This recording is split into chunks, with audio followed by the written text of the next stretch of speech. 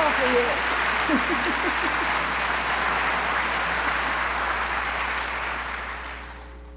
Good evening, everyone, and welcome to a public conversation about our Constitution.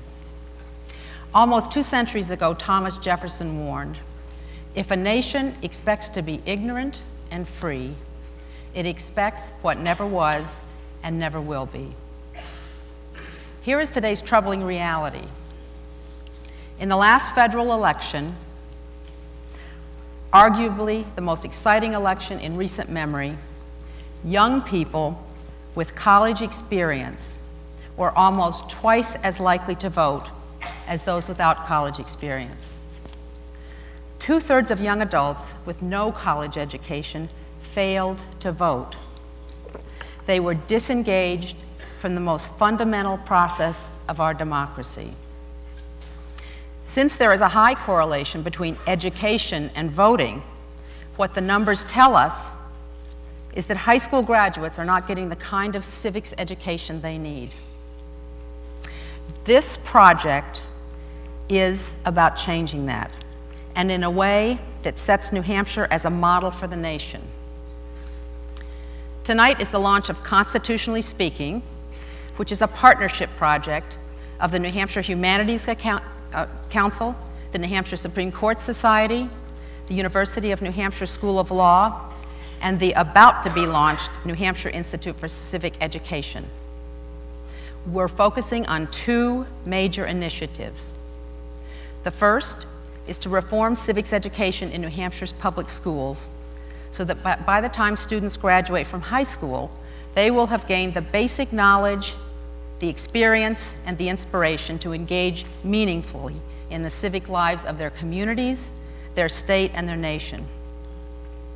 Good civics education must reach those students who will not go on to college, as well as those who will. And it must be taught from kindergarten through high school. Our second goal is to encourage spirited but civil discourse and dialogue among people of all ages about the issues of our time. This is what tonight is all about. Which brings me to this illustrious audience. Margaret Warner and Justice Souter, let me introduce you to your audience. You see before you public school students and their parents and their teachers and school superintendents. A group of Hamel scholars from the University of New Hampshire are here. They are chosen for their community service to be Hamel scholars. There are law school students and their professors, members of the state and the federal judiciary, civic leaders and engaged community members, friends of yours from near and far. In short, people from all walks of life and age, from youngsters to those well on their way to 100. The response to this program has been terrific, so much so that we had to move the venue here, where we have a capacity crowd of over 1,300 people. And we had no room for several hundred more who wanted to be here. The program is being recorded, and it will be available to all New Hampshire public schools next Monday, which is Constitution Day. The video of tonight's program, as well as still photographs and other materials, will be on the Constitutionally Speaking website, which is identified in your program insert. I just want to remind you again before we get into the program, please turn off all of your electronic devices, all your cell phones, and please, no photographs.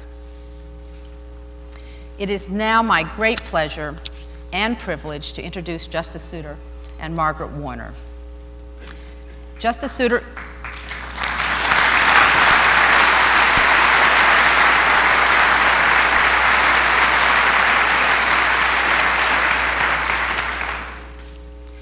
Justice Souter, as most of you know, is a lifelong New Hampshire resident.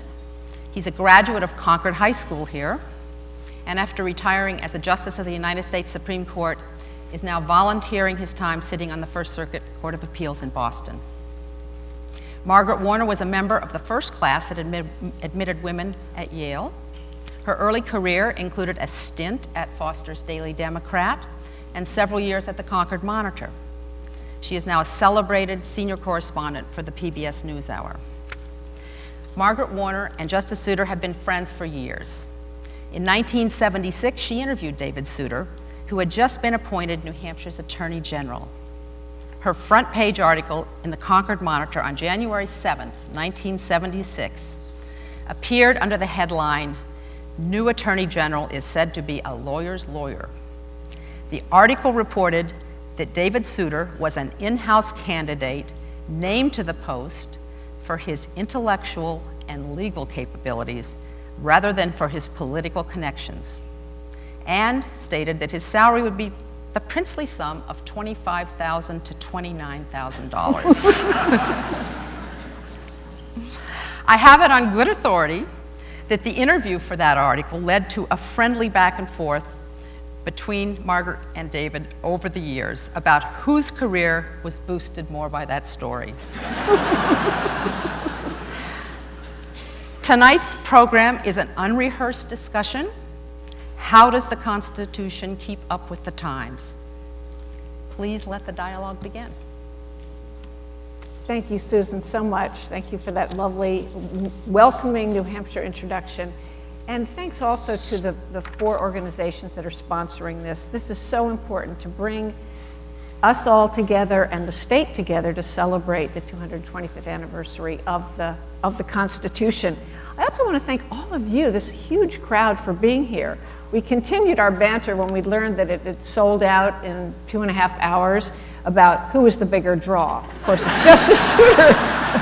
It's Justice Souter, but no, I think there is something deeper going on here, which is that everyone in this room really shares a conviction that the Constitution is absolutely essential to who we are today, and also to who we are becoming, and how important it is to really understand it and how it applies to today. So I think before we leap into the sort of topic of tonight, which is how does it keep pace with the times, that we reflect just a little bit on its creation. Last night, I had the incredible thrill of being invited to a small event at the National Archives. And after the dinner, we were taken in for a private viewing of an original US Constitution, Declaration of Independence, the Bill of Rights, the Emancipation Proclamation, and then the founding document of our founding document, the Magna Carta of 1215. And it was, as especially thinking of tonight, I stood, as close as I am to you, closer to these cases, and it was really humbling to think of the courage that it took for the men, and they were all men, who had produced these documents. So, today, something like, I looked this up, 130 countries have written constitutions. And of course, many of them are honored in the breach in authoritarian regimes, but it's still considered a badge of honor and necessity if you're a nation that wants to call itself a democracy, which many do. But back on September 17th of 1787, when the Constitutional Convention of Philadelphia adopted this Constitution and sent it out to the states to be ratified, it was the only such document in the world that actually delineated the powers of government. And though the Bill of Rights hadn't been added at that moment, also inherently talked about the rights of citizens that had to be protected. And so, Justice Souter, I thought, let's just begin with that. I mean, it was really it was a really radical idea. And what was it? I mean, was it an accident of history that it happened here? Or what was it about these men that both inspired them and gave them the ability to actually create a document that endures to this day? Well, there are no simple explanations, I suppose. You can start, at least in my mind, I start with the fact that during the colonial period in most of the colonies, certainly around here, the colonial administration was not necessarily sporadic, but not particularly tight. And suddenly, there were these people led by a fairly well-educated elite, and they got into the habit of governing themselves. There was no one to say no. The day came when the colonial administration tightened up, to begin with, when they were trying to pay off the debt of the French and Indian Wars. And these people who had been so often left alone suddenly reacted to the tightening of legal control as tyranny. And it was frustration and disgust at the tyranny that ultimately led to the revolution. That was then followed in effect by another period of disillusionment, because finally the Articles of Confederation, which was in effect a compact between the new states, was ratified by enough of them to go into effect, but it didn't work. The problem with the Articles of Confederation was there was no central government for things that had to be done centrally. If the United States was going to be a state within the community of nations, it had to be able to speak with one clear voice. If it was going to develop the commercial basis for strength, it had to have a way of regulating and stimulating commerce beyond each individual state, which many of whom were acting as traditional foreign individual states. It was perfectly clear that the United States was simply not going to survive unless something was done to improve on the Articles of Confederation. And as I suppose everybody knows, when the Convention of 1787 was called, it was not called to come up with a new constitution. The job it was given was to amend and reform and improve on the Articles of Confederation. And what happened probably should be a lesson to us all, because they got there and they just ran away with the thing. Which is why few states want to have any constitutional conventions I was going to today. say, that's why we haven't had another one. But when they came to that point, and they did run away with it, they essentially had, in addition to their frustration, they had two sources of inspiration. There really was an extraordinarily well-educated, philosophically educated elite at that time that was running the convention. They understood Montesquieu, they understood Locke, they understood the concept of separating powers so that we would not have what they regarded as a British kind of royal tyranny. They also had the notion of a written document to constitute themselves, and they had gotten this idea in their head simply because the colonial charters and the charters, the commissions to the colonial governors were written documents. And they purported to set out what the governor could do, what the governor could not do, what the provincial legislature could do, could not do, and so on. So they had a model for a written constitution. And that in itself did not guarantee what we got. There was one other serious problem that they simply had to work out when they got there. And that was, in James Madison's view, the most serious problem they had to get out of the way, or they were going to get nowhere, was the problem of how the individual states were going to be represented in a newly formed national Congress.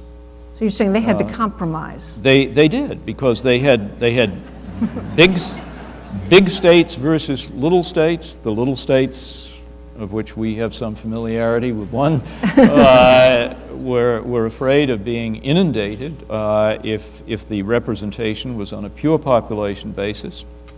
You had the southern states with slavery, who were scared to death that they would be inundated if the population count was simply that of free individuals, given the composition of their states. And the only way any constitution, and for that matter any improvement on the Articles, was really going to take place was by a compromise on principles. Didn't mean selling out, but it meant a compromise on a reasonable basis. And so we ended up with a lower house represented on a population basis. We ended up with a Senate in which each state equally had 2 votes. That was the big and the small.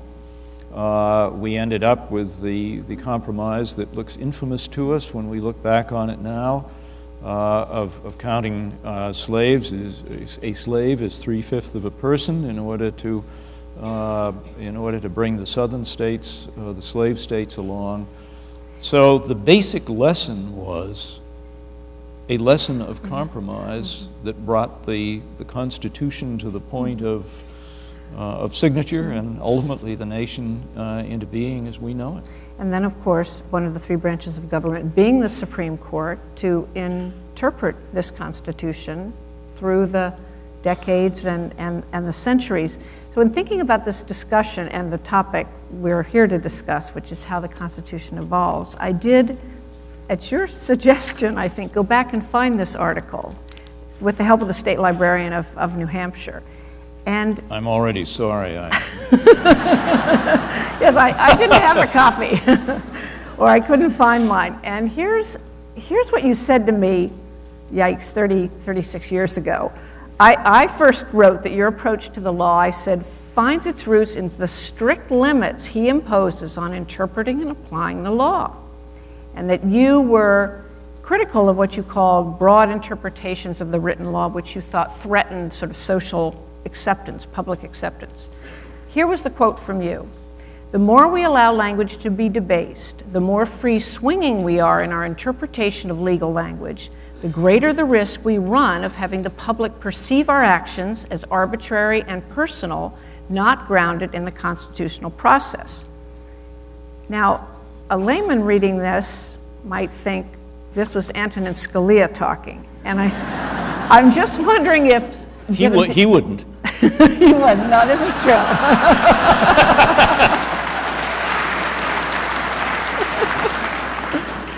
So did I have it wrong then, or has your thinking evolved since you were a 36-year-old newly minted state attorney general? Well, I think the quotation was probably absolutely accurate, but it was more historic than you realized. Because so far as I know, that is the only time in my life, up to then, and for that matter since then, that I have said less than I should have.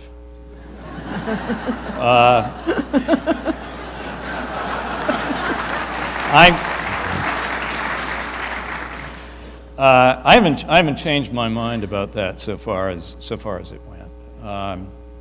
The fact is, the meaning of the constitutional language, and by the way, we were talking, I think we were talking both about statutes and constitutions then, but let's just stick to the Constitution for now. The meaning of the constitutional language has not changed with time.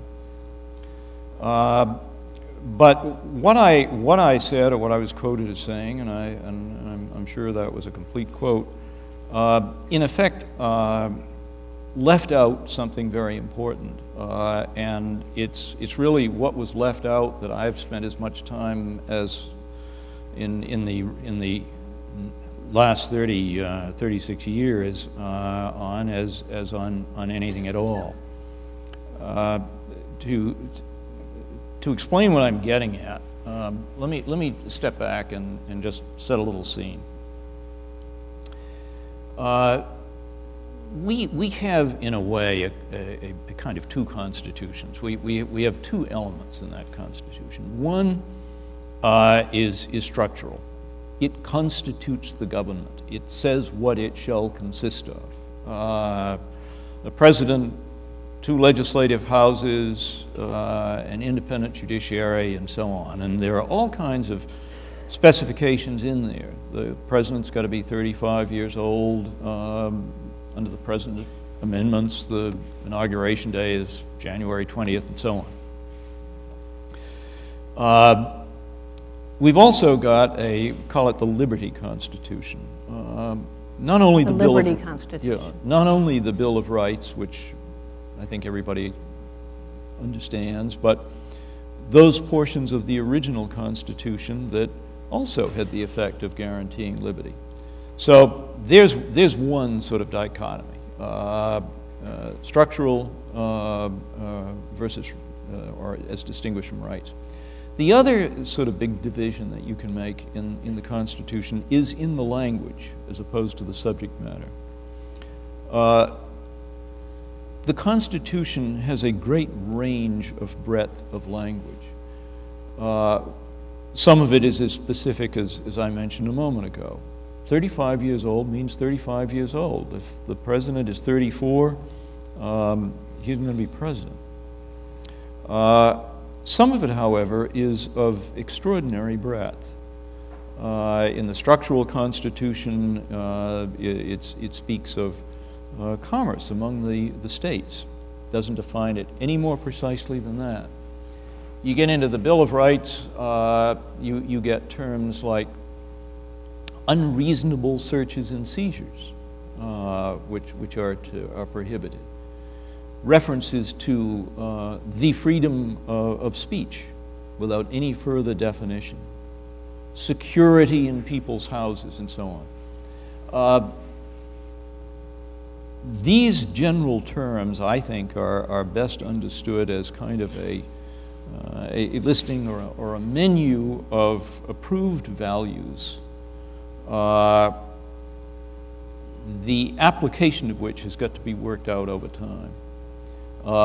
They couldn't be worked out at the time. The whole point of it was that it was a Constitution and a Bill of Rights for the indefinite future. It was not like a statute, which deals with a specific problem and can be amended relatively easily. The Constitution cannot be amended relatively easily. So the application of these values, the problem of trying to make them work in practice, was an assignment that was left to the future, to all the branches of government, for that matter, to all of the people who elect the people in those branches, and ultimately, when push comes to shove, to the judicial branch, to the Supreme Court of the United States. Does it give the, then, are you saying that the Supreme Court, once presented with a case, can find rights that aren't enumerated in the Constitution? Let's say the right to privacy, which is never mentioned and yet has been the basis of decisions from whether a married couple can use contraceptives, to Roe v. Wade dealing with abortion, to the fairly recent, 10 years ago or so, case involving the Texas anti-sodomy laws. You got to be careful of your language and be careful of what you mean by the word rights, because we use it in two different ways. Let's just take speech for a minute. Okay. No question, there is a right to freedom of speech. It is an enumerated right. If you look, however, at how that right was enforced, you will find that the Supreme Court has held that it includes, or it implies, a right to freedom of association, because free speech doesn't mean much to people who do not have positions of power or large amounts of money to purchase broadcast time and so on. Without the power to come together and have someone speak for them, their right to speak really isn't worth much. It makes perfect sense to say, yes, there is a right to freedom of association, But remember that what it is, it's a right that is recognized in order to make practical sense, in order to give practical value to the general right of speech. A great deal of what the Supreme Court does and cannot avoid doing is trying to figure out how to make these things work, and the Constitution does not tell you that. So that when you then get to the list that you came up with, including rights to limits on prohibitions on abortion and so on, yeah, it makes perfect sense to say that they are rights, but they are rights which are, if you will, the working out of applications of the rights that are specifically mentioned in the Constitution. In the abortion case, due process of law, for example. So there are unenumerated rights. Unenumerated. And the Ninth Amendment of the Constitution speaks of them. They said, the enumeration of some does not exclude others that are not enumerated. But the fact is that, I don't want to say there are two tiers of rights, but there are two concepts of rights involved here. One are the rights that are enumerated from which the court has to work. The other are the rights that are recognized in order to make practical sense of what the Constitution says are the values that we are there to protect. And going back to that remark that you quoted from me, that the point of care with language, when that will give you an answer, is faithfulness to the people who use the language, and, if you will, faithfulness to the people who are subject to the law, so that they will not think that we're just coming up with great ideas of our own and sort of pouring them into some vague language which we think we can twist to mean what we want. The obligation when the Supreme Court or any court is working out this how do you make it work kind of problem is to explain why the court makes it work that way. So that it becomes apparent, we hope, that we're not just putting our own ideas of what might be nice into constitutional language. But you do not think, as some believe, Justice Scalia being one, that you can stick to what he calls the fair reading of the text, which he says basically what a reasonable reader would understand the text meant at the time of its adoption. No, you cannot stick to that. For example, give us an example. Well, actually, I've already given one. Nobody in his right mind in 1791, when the Bill of Rights was adopted, ever thought that freedom of speech and freedom of association and so on, the First Amendment rights, would carry with it a right to join organizations. It never crossed their minds. You mean like political parties, or what kind of organizations? Things like the NAACP. Yes. So that, if you had said to somebody in 1791, after the Bill of Rights was ratified, does this speech clause cover anything but speech? They would have looked at you and said, no speaker to English. It says speech. But we know that, in fact, if you limit it that narrowly, it's not going to mean very much. I gave, speaking of speeches, I gave a speech a couple of years ago in which I gave another example of why simply reading doesn't do it. And that is, if you look at the text of the First Amendment, Congress shall make no law abridging the freedom of speech, and so on. No law sounds pretty tough. But in fact, everybody recognizes, conservatives, liberals, it's not an issue, that there are some laws that Congress can make that in a practical sense do limit the freedom of speech.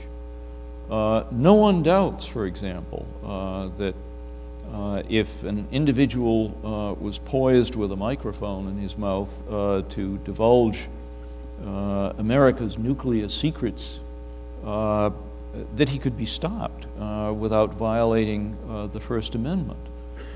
Justice Holmes used the great phrase, "Nobody has a right to shout fire in a crowded theater," which is worth remembering this evening. So that, you know, no law doesn't mean no law. And a third reason why simply reading is not going to give you answers, let alone infallible answers, is that, as that last example, I suppose, shows, there are legally, constitutionally recognized values that can be in conflict with each other. They both can't win all the way, all the time. And I mean, the paradigm examples are the guarantees of liberty and equality. If I exercise my liberty to the greatest possible extent, I can suppress any, you know, the rights of a lot of people. So you mean, just as an example, you could, if you were a restaurant owner, you would have the liberty to not serve people you didn't want to? Yeah, but then there's an example that probably a lot of us have in our minds a lot is the Supreme Court's decision the year after I stepped down on political campaign contributions by corporations, the so-called Citizens United decision. Should corporations, in effect, be subject to the limitations on political expenditures that they were and in fact had been subject to for a century? There was a play of constitutional values going on there. If the Supreme Court took a liberty model, the liberty model of free expression was, yeah, corporations can spend all the money they want to in the world. If they took an equality model, they would say, there's got to be the possibility of a limitation on corporations so that they do not drown out other speech. The Supreme Court and Citizens United went with the liberty model. But these kinds of conflicts in values are simply part of the Constitution, and you can't say that you can solve them simply by reading fairly the text, because if you read fairly the text, you'd have to conclude you can have it both ways all the time, and you can't. And the writers of the Bill of Rights knew that just as well as we do. So there are tensions that have simply got to be resolved, and the Constitution does not have a provision in there that tells you how you're going to resolve them. So what's the public supposed to think, though? Take the Citizens United case, when for, as you said, decades, Congress could impose restrictions on corporations and their political speech, and then undoes those. I'm going to take a partial pass on that, and I'll tell you, I'll tell you why. It isn't because my views are supposed to be secret because I left the court. I mean, there's no question. Anybody who reads the opinions that I wrote when I was on the court on campaign finance will know perfectly well that I would have gone the other way in Citizens United. The reason I'm not going to go as far as I might do in answering that question is that you can't get into that subject and explore it fully without getting into politics. And I am a federal judge. I'm still a federal judge, and there's a point beyond which we do not comment on the behavior of the political branches in their politics. That only is none of our business under the separation of powers, but it's a line that has to be hewed to, or the court itself is going to start looking pretty political. So with that as a preface, I think the most I can say, but I hope enough, in answer to your question, what is the public supposed to make of this? And the only answer I can give is the public has got to go read the opinions. The question, and this goes back to something I said a minute ago, the question when you read the opinions is, do they make out a convincing argument for going this way rather than that way? And that is the basic question whenever the court is either reconciling tensions within the Constitution or drawing lines when the language that the Constitution uses is very broad, like commerce power and so on. Do they make a convincing case that the reasons that they are giving are the real reasons? And that's why, to just throw in a kind of a footnote to that, you know, we all here, and for that matter, probably all of us say with some frequency, that judicial decisions ought to be principled decisions. That doesn't go far enough. If all you want to do is follow one of those principles or one of those statements of values that occurs in the Constitution, anybody can write a principled decision. If speech always wins, even though it's atomic secrets that are going to be broadcast to our enemies, it's easy to write the decision. Speech always wins. But it doesn't. Most of the time it does, because it has very high value, but it doesn't always. Liberty doesn't always trump equality, or equality always trump liberty, and so on. And a principled decision, therefore, is not merely one that is rested on the principle that is chosen to prevail in a given case on a given day. A principled decision is one in which the court candidly and convincingly explains why this principle prevailed over that principle. It is the choice of principles that's the tough part. And that's a choice that is made, among other things, simply on the basis of fact. We have to know how it would work out one way, how it would work out another way, and make a choice based on those predictions and on what experience teaches us from the past. But in summary, the public judgment has got to be a judgment on whether they believe what the court says, whether they believe what the court says is convincing in making that choice between principles. Well, I will leave it there at your request on Citizens United. But let me ask you about, and this is something you talked about in your Harvard commencement speech, which caused some, the speech caused some waves.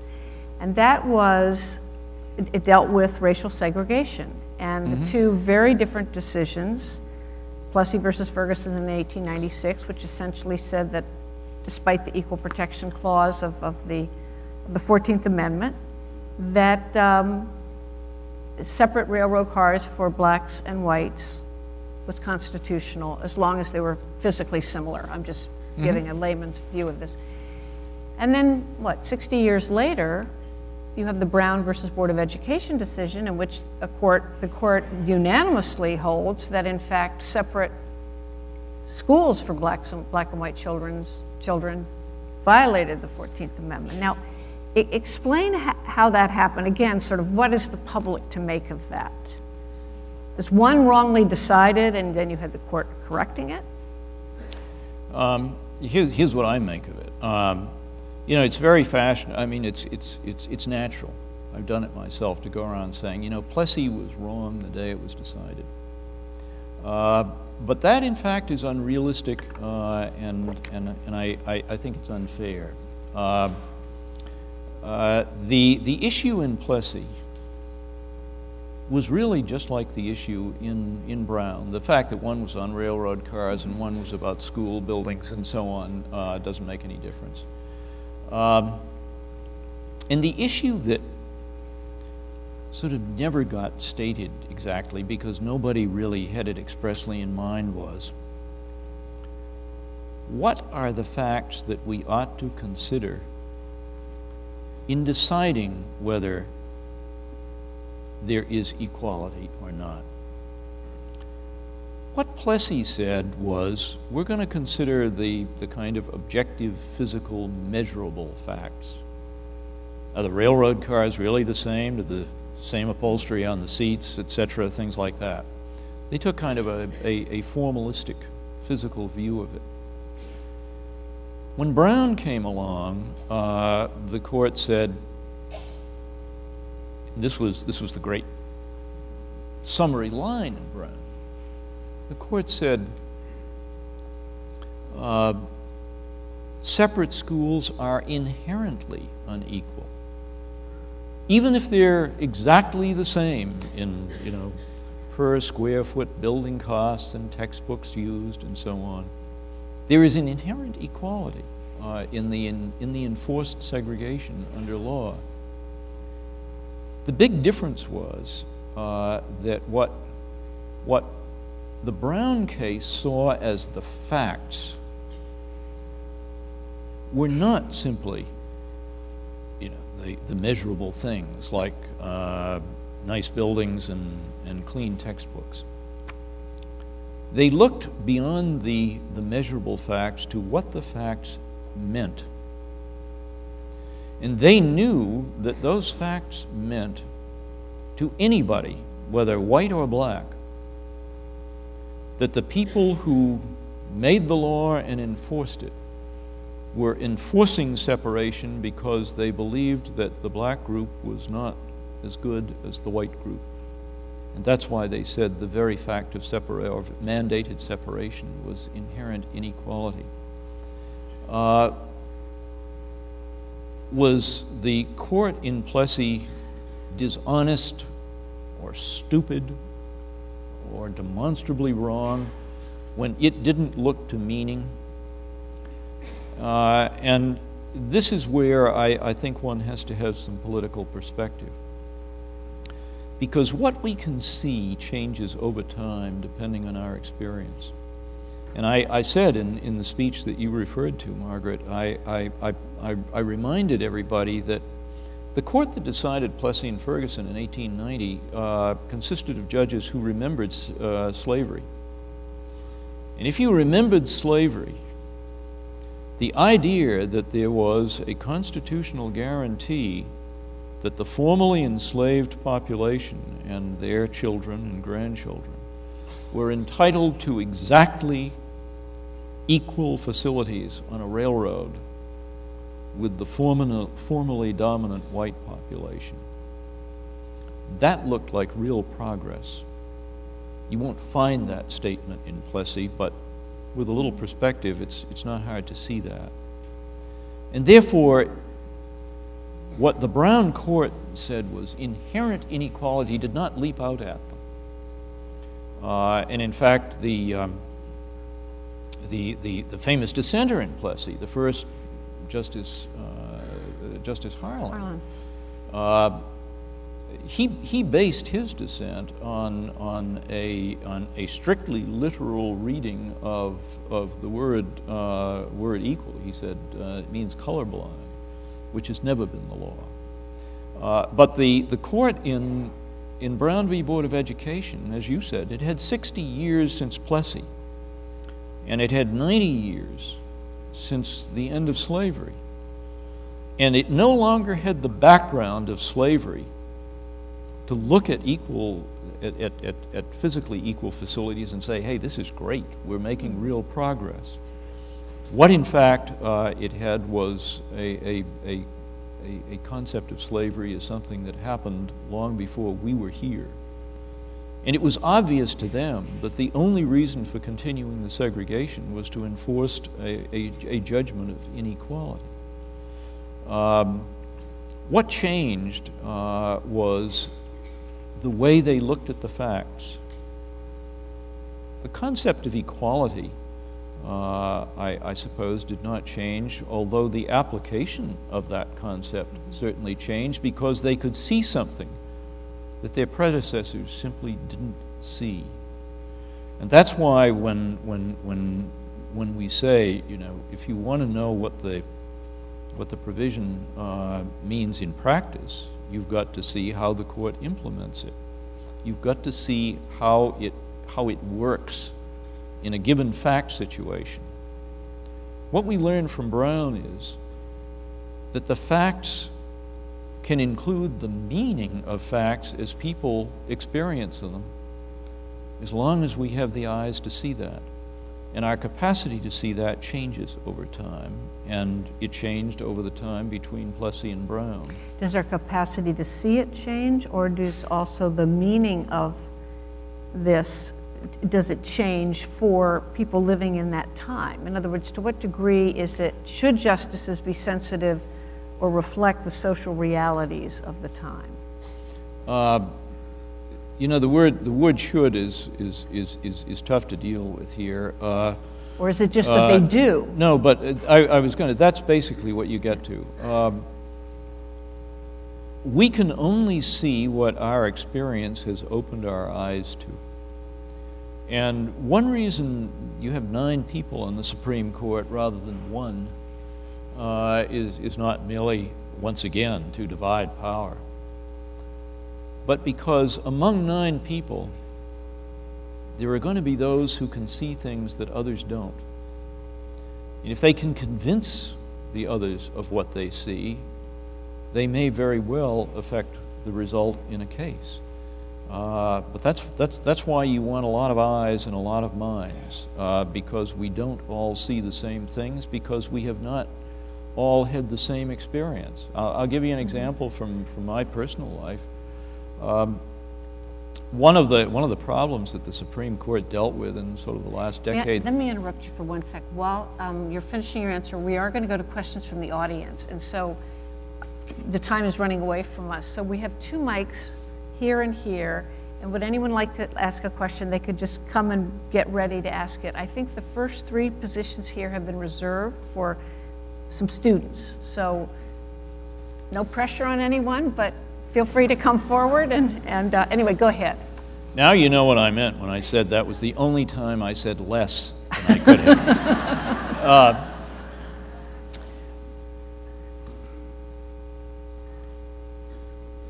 Where were we? You were talking about, I had asked whether justices just either necessarily do or should reflect the social realities. You'd like to tell a story from I was getting into my story. Yes. One of the issues that the court dealt with at great length in the last 10 years that I was on the court was the right of jury trial and what can be done to affect the conduct of trials that either is consistent or inconsistent with it. We got into that problem because in the war on drugs, Congress was increasingly leaving it to the judges rather than to juries to make the findings of fact on which there would be enormous differences in potential prison sentences. And the question was, does that in effect inhibit the right or limit the legitimate right of jury trial? I came down on the side of saying ultimately, yes, it does. And the rule that finally was evolved was, and it's another how to do it rule, you won't find it written in the Constitution anywhere, but the rule it came out with is that any finding of fact that increases the possible range of sentences is a fact that must be found by a jury rather than by a judge. I have no doubt whatsoever that I could see the problem easier because I had been a trial judge in the state of New Hampshire for 5 years, and I had conducted a lot of jury trials. And after every single one of those jury trials, I always sat down and I always talked with the jurors. And I came away from that experience with a respect for the integrity of jurors and the jury system, which I could never have had any other way. I came to realize that any cynical talk about, juries will do, they'll convict whether it's reasonable doubt or not, those cynical thoughts are totally off base. I also had experiences here with a grand jury in which there are points in which the grand jury thought it could sniff politics into a request for an indictment, and it would dig in its heels. So I came away from my experience as a trial judge with an enormous respect for the jurors and for the crucial importance of the jury system. In effect, I was saying, we're not going to take any chances in eliminating too much of the jury right. That is an example of how a judge's experience determines what a judge can see, and hence how a judge answers the question, how do we make this right, jury in this case, practically significant to real people? Interesting. Just right here, do you want to start? And if you just please just give us your name and where you're from or where you go to school. And go ahead. I'm Joe Fahey. I'm from Bedford, and I attend Trinity High School. If you were still a member on the Supreme Court, how would you have voted on the National Health Care Reform Law? Ooh.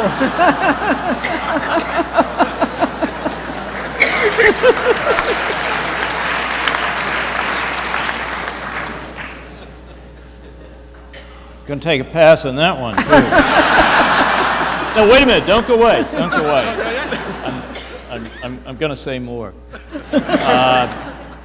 I don't think it's appropriate for retired justices to go around second-guessing what their colleagues ultimately did. But I want to use your question, nonetheless, to kind of illustrate again something that I had said earlier. I had said earlier that the way we give effect to these values, which are left to be worked out later, and the way sometimes we have to resolve tension between competing values, is determined by our analysis of the facts, and what might happen one way, what might happen another way. The healthcare decision presents a good example of that, because there was a majority, as I'm sure you know, there was a majority of 5 people who felt that mandating healthcare was not regulating commerce. It really was forcing people into commerce who were not already there. That was a fact issue. The fact that the majority of 5 emphasized was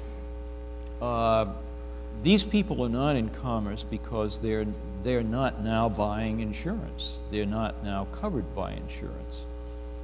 And our notion of commerce, in fact, in this area, is commerce in the actual provision of insurance for health care. The argument on the other side was, of course these presently uninsured people are in commerce. They're in commerce because whether they are insured or not, sooner or later they're going to need a doctor. And I forget whether anyone specifically mentioned this, but we all know that if you don't have a doctor and you don't have insurance and you're in trouble, you're going to go to the emergency room of the nearest hospital, and it's going to take you in, and it's going to treat you. The commerce of health care, therefore, included the uninsured on this view just as much as the insured. But what it was an argument about facts, and an argument about how to characterize, how to see these facts. It was the same kind of argument that, if you will, went on between the view of equality in Plessy and Ferguson, which says, look, we just look to the railroad cars or to the bricks and mortar, and the view of approaching the facts in Brown. We looked to the meaning of it. But it was an argument about fact. And so the healthcare decision on that particular issue of commerce is a good illustration of why you cannot decide these issues, no matter what the language is. You cannot decide them without deciding how you're going to view the facts. Thank you. So that isn't what you asked for, but I hope you'll take it. Thank you.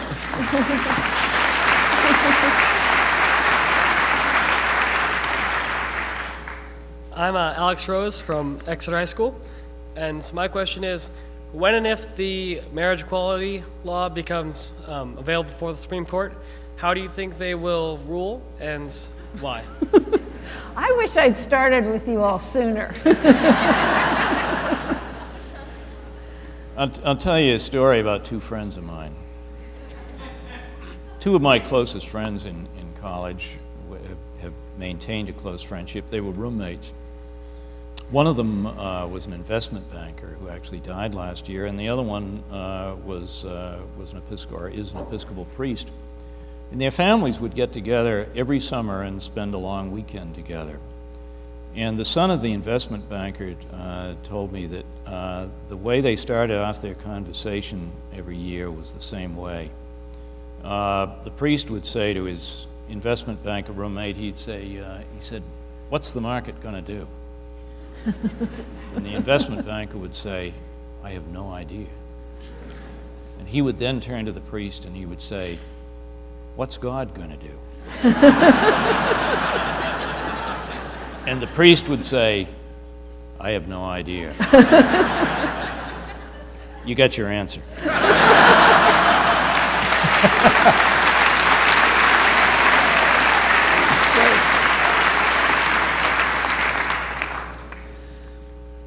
In the discussion of the rights enumerated in the Bill of Rights, it often comes up, and the best example I can give is the recent decision of D.C. v. Heller.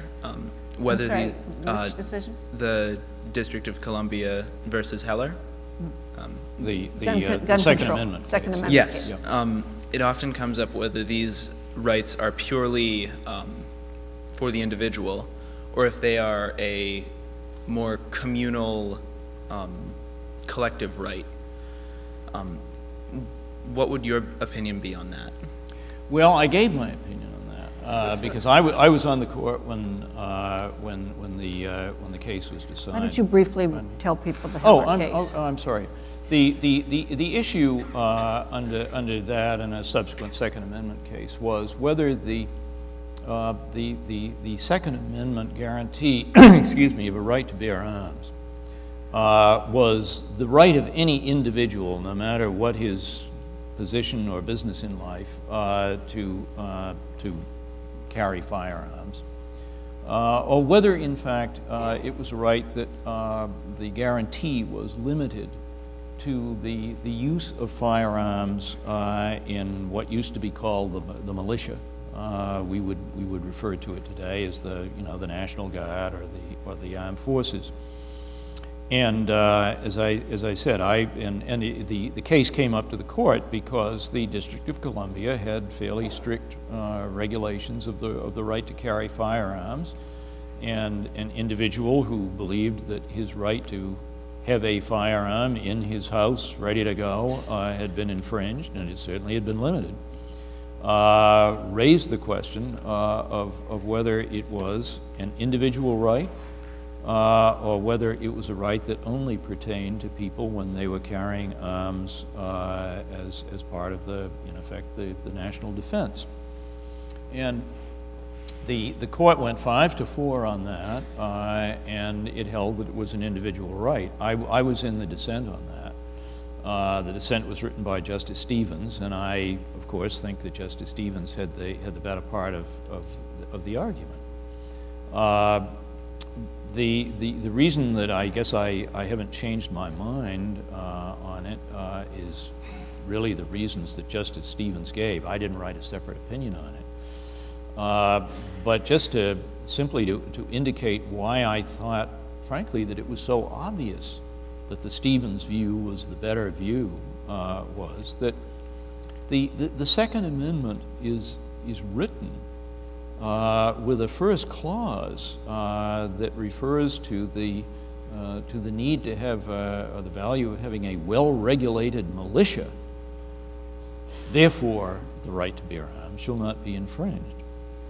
I'll be honest with you, I don't see today any more than I saw then how you can read that language and not say they wouldn't have put the militia clause at the beginning of the sentence if they were trying to provide a right that had no relation to the militia and to carrying arms for that reason.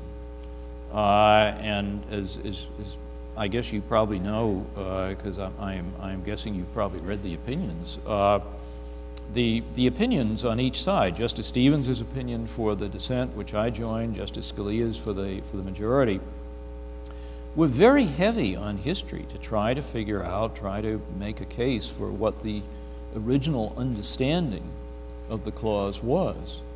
But I've got to say, I'm certainly unrepentant. Thank you.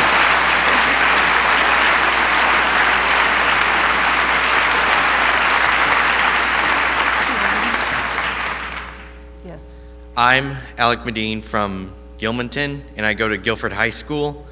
And where do you stand on states and their abilities to nullify federal law? I guess that's kind of a softball question.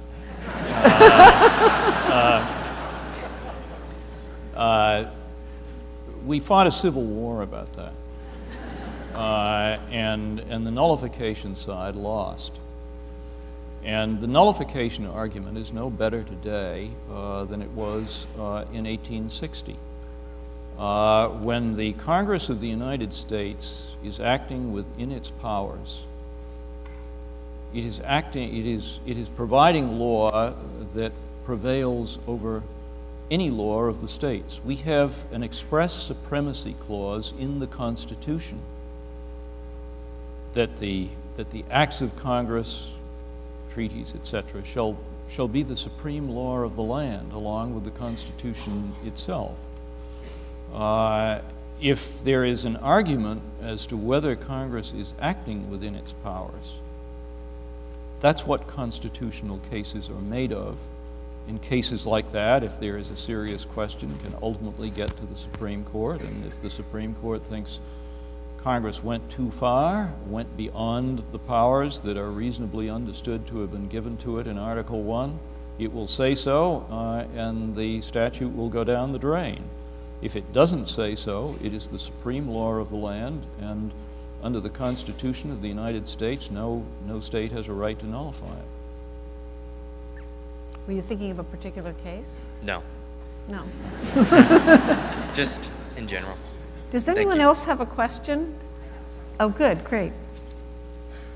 Hi, I'm Debbie Skiri, and I'm from Wyndham. And my question tonight is really around where we started this conversation, which was really around the schools. Around the what? Schools. Oh. And I've heard a lot this evening about democratic principles, civic engagement, and I guess I'm wondering, Justice Souter, if you could share with us your thoughts about what the appropriate role and probably responsibility as well of our schools to produce civically engaged students. Well, I'll have to be careful of that one, because I could talk even longer on that than on some of the other things that I've talked on. But I'll start with the bottom line. I don't believe there is any problem of American politics and American public life which is more significant today than the pervasive civic ignorance of the Constitution of the United States and the structure of government.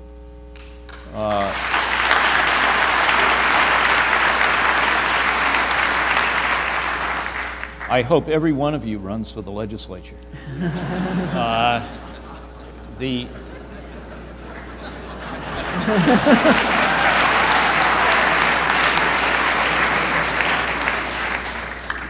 I won't spend a lot of time on statistics. We know with pretty reliable evidence that 2/3 of the people in the United States do not know that we have 3 separate branches of government. I remember, and I don't know the name of it, but I can remember hearing about a survey back 4 or 5 years ago in which a substantial percentage of Americans believed that the Supreme Court of the United States was a committee of the Congress. It didn't used to be this bad. When I was in school, we had actually, in the course of high school, there were 2 required civics courses. When we got out of high school, we may not have known a lot, but we at least had a basic understanding of the structure of American government, the structure of state government, for that matter. And what that gave us was not only a kind of a framework to hang the other thing, hang on the things that we learned later. It gave us a basic sense of where responsibility lies for given problems within the government. And a corollary of that was we certainly understood where responsibility lay in matters that were the business of the legislative branch or the Congress of the United States. And we knew that we could influence that by voting. Today, I don't believe there would have been any 2/3 ignorance rule back at that time. Starting about 1970, the teaching of civics went into decline from which it has never significantly recovered. The good news, I know simply from what I've learned in New Hampshire, is there are a lot of terrific civics teachers in New Hampshire who are trying to turn that around. One of their problems is that they don't necessarily have the material support to do it very well, and the demands on teaching, and this includes the demands that are imposed by the No Child Left Behind rule, makes it very difficult to find the time for more civics. But the reason I said that I think it is the most significant problem that we've got is that I think some of the aspects of current American government that people on both sides find frustrating are in part a function of the inability of people to understand how government can and should function. It is a product of civic ignorance. What I worry about is a remark that Benjamin Franklin made, and Susan Leahy quoted Jefferson at the beginning about how an ignorant people can never remain a free people. Democracy cannot survive too much ignorance. Franklin, in effect, had a comment to which the Jefferson comment is a kind of an answer or a response. And you probably have heard this, but it bears repeating. Franklin was asked by someone, I think, on the streets of Philadelphia shortly after the 1787 convention adjourned, what kind of government the Constitution would give us if it was adopted. And Franklin's famous answer was, a republic if you can keep it. You can't keep it in ignorance. I don't worry about our losing Republican government in the United States because I'm afraid of a foreign invasion. I don't worry about it because I think there is going to be a coup by the military, as has happened in some other places. What I worry about is that when problems are not addressed, people will not know who is responsible. And when the problems get bad enough, as they might do, for example, with another serious terrorist attack, as they might do with another financial meltdown, some one person will come forward and say, give me total power and I will solve this problem. That is how the Roman Republic fell. Augustus became emperor not because he arrested the Roman Senate. He became emperor because he promised that he would solve problems that were not being solved. If we know who is responsible, I have enough faith in the American people to demand performance from those responsible. If we don't know, we will stay away from the polls. We will not demand it. And the day will come when somebody will come forward and we and the government will in effect say, take the ball and run with it. Do what you have to do. That is the way democracy dies. And if something is not done to improve the level of civic knowledge, that is what you should worry about at night. So, to end where I began, the support of civic education in the United States, including in this state, is a public problem and a public responsibility which is second to none.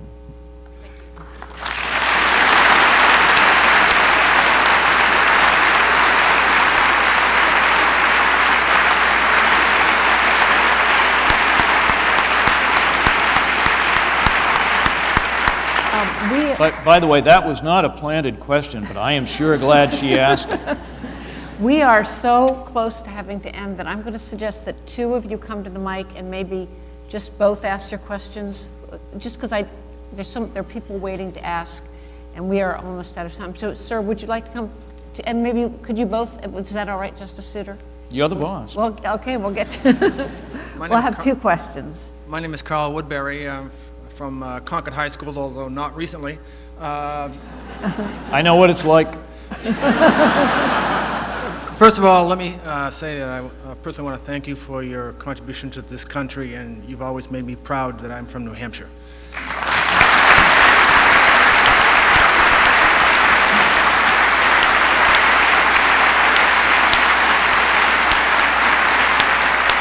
Although I have to admit, I really did come to see Margaret. But I will remind you that I was also the luckiest guy in the world.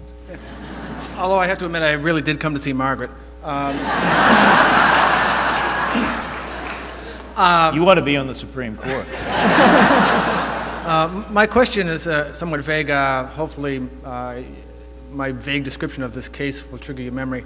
There was an eminent domain case that you ruled on, I think, in the majority, where a city was allowed to take private property to then resell to a private developer. Could you comment on that case and the reasons for your ruling? My house got picketed as a result of that case. And I didn't write the opinion. Justice Stevens wrote it. And I joined it. But Justice Stevens wrote the opinion. I called Justice Stevens up. And I said, they ought to be picketing you, not me. But that case is fascinating, not for what it held, but for the way it was perceived. The issue in that case revolved around the doctrine that when the state uses an eminent domain power to take property from someone, which it must pay fair value for, but when it uses its eminent domain power to take that property, the power is limited to takings which are for public uses. And the question was basically, if the property ultimately, after it is taken by the government, is either then resold or devoted to uses that allow for private profit making, does that take the government's act of eminent domain in taking that property outside the sphere of public use or public purpose? And the majority of the court, and it was not unanimous, by the way, but the majority of the court held, no, it doesn't do that. A good example are all the high tension lines in the state, all the railroad lines in the state, and throughout the country. Most of them were not taken by voluntary sales. Huge amounts of that property were taken by eminent domain and then given to utility companies and railroads and so on so that they could string their lines. the ultimate public purpose was to provide electricity and transportation and so on to the public in general. But there was a private component ultimately to the ownership in order to get there. Well, that's all the case held. What is fascinating to me is that people did not understand that that's what the law had always been. There was nothing new about the majority holding by the Supreme Court. What was new was the kind of challenge that was made. It was a property right challenge that had not been around before. But the opinion apparently did not succeed in making it clear that what the court was doing, the court majority was doing, was sticking to the old law of the Constitution as it had always been. And the moral of the story is, if the case gets reported generally with that kind of misunderstanding in it, you never get the misunderstanding corrected. And there was a lesson in that for all of us. I know I have a few bright spots despite the reaction to the thing. I was talking to one of my neighbors about, I don't know, a month or 6 weeks after it happened. And by the way, the opinion came down at the end of the term, and so I was back in New Hampshire pretty soon, and literally there were some people picketing my house. My neighbor knew it, and of course some press showed up to televise the people who were picketing, and some members, I think some from the Boston press, happened to talk to one of my neighbors. And I was talking with her afterwards, and she said, you know, I don't think they ought to bother you like that, but she said, after all of that, she said, I went onto the internet and I read the opinion that you joined. And she said, you guys didn't say what they're saying you said. And I said, yeah, that's right. I said, you're one in a million. But that shows you what can happen if you don't make your explanation clear. We got one more to go? Yes, but you had a couple closing thoughts you wanted to leave us with. So it's sort of your choice, but we have this young man here dying to ask a question. If it helps, I'm a recent graduate from UNH Law, so if you will ask a short question, I'll be able to squeeze in an answer and a couple of thoughts of my own to close. How about that? Make it a quick one. I think a lot of my professors behind me just groaned at the thought of me asking a short question. She's groaning at the idea of mine giving a short answer. These students here did a fabulous job. So. I did wonder if you could speak briefly about the importance of diversity on the bench for the Supreme Court, in the fact that in the past 10 years, 20 years, there's been more diversity on the Supreme Court than there ever has been before, and if you could speak briefly about the benefits of diversity to the judicial system. There are a couple of benefits. Let me start off with one that I think is not a clear benefit, and believe me, I have the agreement of some of the women on the court for this, or I wouldn't dare say it. But I don't know that in the time, for example, that I sat on the court with Justice O'Connor or with Justice Ginsburg, that there was a kind of feminine approach to the law that was different from the approach of the rest of us. The value of the diversity, however, I guess is twofold. One is something that I've already touched on, and that is the more diverse the background, or the backgrounds, plural, the more likely we are to have somebody on the court who can see things that some others people don't see, and say, hey, wait a minute, you're missing something, when we sit down to discuss the cases. And in effect, any form of diversity contributes to that. The other great benefit is that sort of the old notion of a place at the table. The people of the United States now realize that there is a place for all sorts of people in the population. The court is no longer a masculine institution, for example. When Thurgood Marshall went on the court, suddenly it was apparent that it was a court for black judges as well as white ones. When Sonia Sotomayor went on the court, it was a court for people with Hispanic background as well as Anglo-Saxons and so on. The realization that the Supreme Court comes from the people and ultimately will go back to the people is part of its legitimacy. It is part of the basis for trust. So God bless the diversity on the Supreme Court.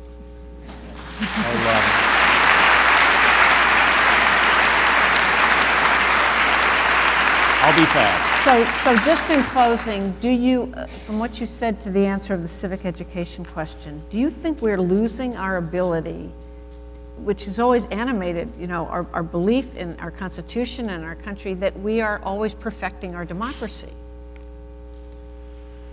I don't think we have lost it. I think it is in jeopardy. I am not a pessimist, but I am not an optimist about the future of American democracy. We have got to get a hold on some of the problems, and they are political more than constitutional problems.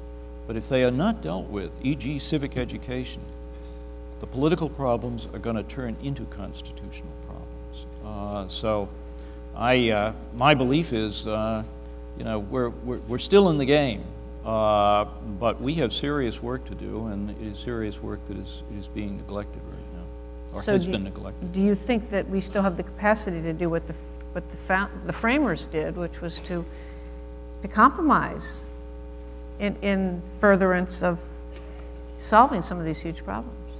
I would like to think that enough example of non-compromise is going to start people thinking that there must be a better way to try to govern the country.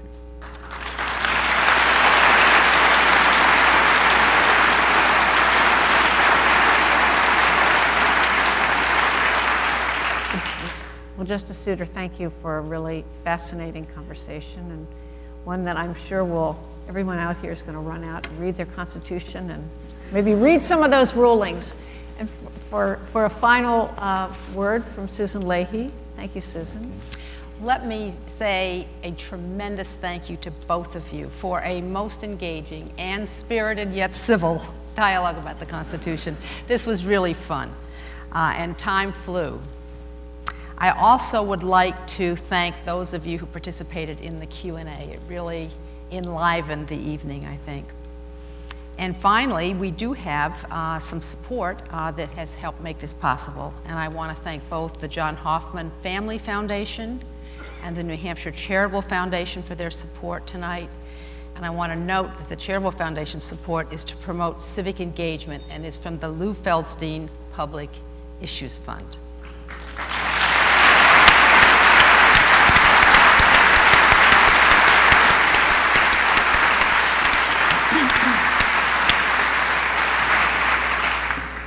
Let me also end by saying, constitutionally speaking, is a year-long project. This is the pilot year. There's going to be a symposium at the University of New Hampshire School of Law on November 17th to further explore the constitutional subjects discussed this evening and to prepare educators and community leaders to bring conversations like this to their schools and to local communities. And there's going to be a finale on May 17th of 2013, and that's going to be a public conversation with David Boies and Ted Olson. These preeminent constitutional litigators argued opposing sides of Bush versus Gore before the United States Supreme Court in 2001, and more recently argued California's gay marriage case before the Ninth Circuit Court of Appeals. Now it is my pleasure to invite our wonderful audience to continue tonight's conversation in Governor's Hall at the back of the theater. In Governor's Hall, we have the Supreme Court Society's new exhibit entitled New Hampshire and the United States Supreme Court. One of the panels features the 1977 United States Supreme Court case Woolley versus Maynard. David H. Souter was on brief as New Hampshire Attorney General for the police chief, Woolley, and Margaret Warner reported the case for the Concord Monitor. Thank you all for coming. Please continue the conversation in Governor's Hall. Thank you.